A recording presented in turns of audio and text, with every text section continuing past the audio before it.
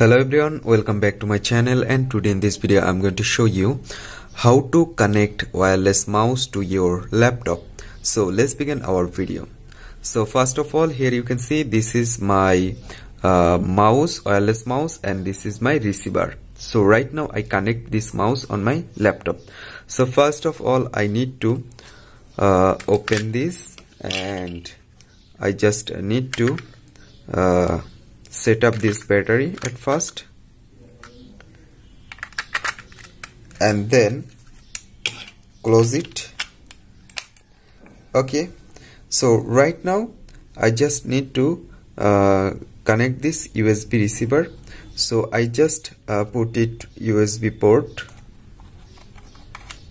any side or anywhere. So here you can see it's connected.